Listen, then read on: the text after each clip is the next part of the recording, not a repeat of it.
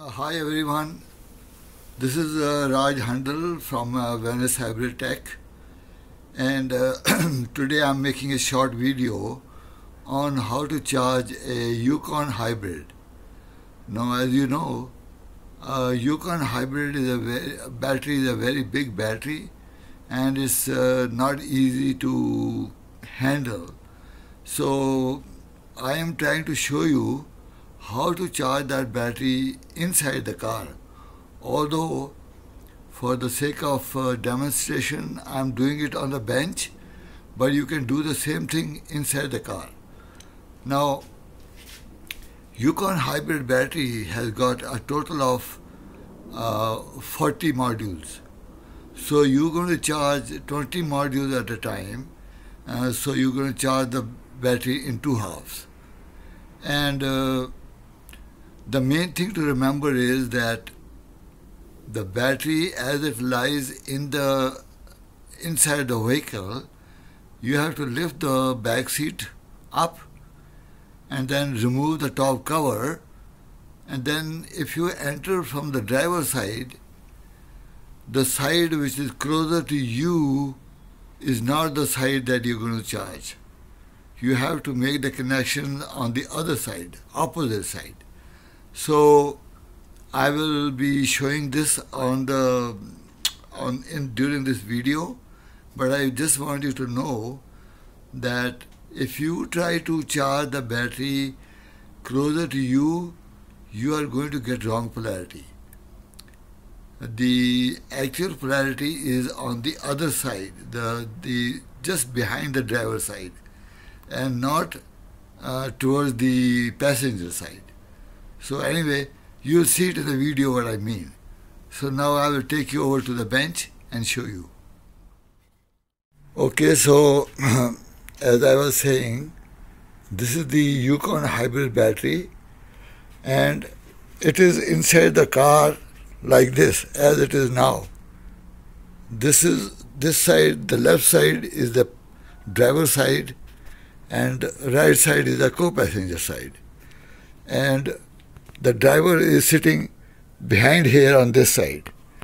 Okay, now you have to charge on this side and not on this side.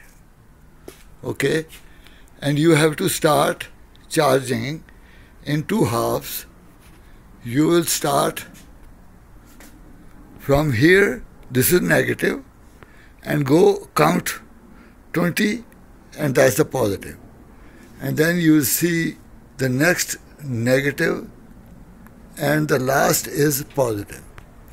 So you're going to, as you see, I have my charger connected here. It's a high-speed charger, and I'm charging this one half, the right half.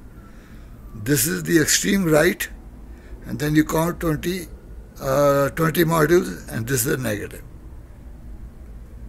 And but for charging the right half, you have to put the safety plug in, because it's open here. So you have to put the safety plug in. But for charging this half, you don't need to put the safety plug in. And the meter on the high-speed charger will show you the voltage.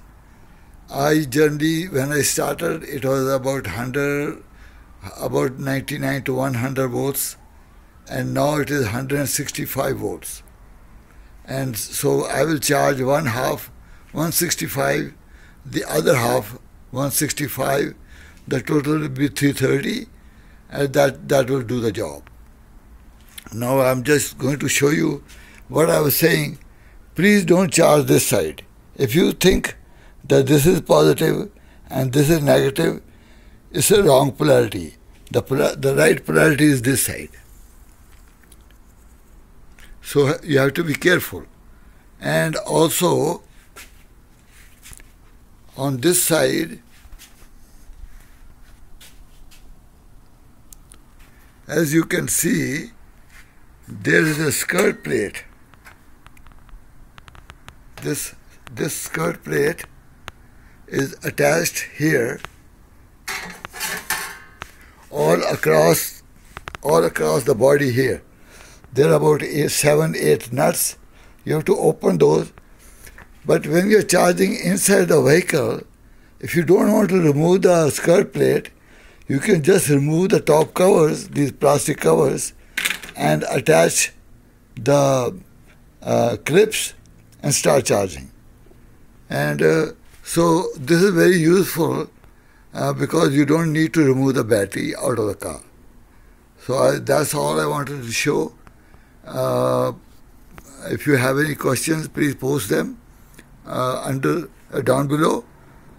Please like our videos and subscribe to our channels, and we will post some other videos later. Thanks for watching.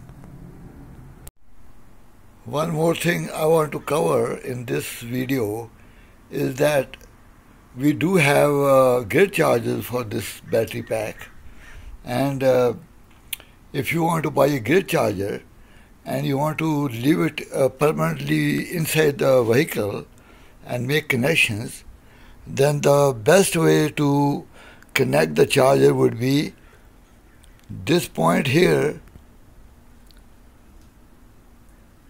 You can see this black wire coming here from this nearest terminal.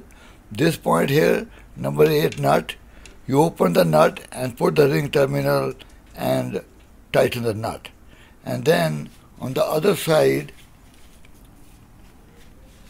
you see here, again, this is the red wire coming from the nearest positive terminal. And you open the nut, number 8 nut, put the ring terminal in and tighten it. And then you can bring the wire into the either the driver's side compartment or at the back, and put the charger there and start charging. One thing you have to know is that for charging, you have to put the safety plug in. Otherwise, you are not going to get the voltage. So you have to, please don't put the plug before making connections. Remove the plug, make all the connections, and then after you've finished everything, put the plug and see that you get the voltage in the charger voltmeter window. Once you get that voltage, you can start charging. That means your connections are okay. So that's one thing I wanted to cover also in this video.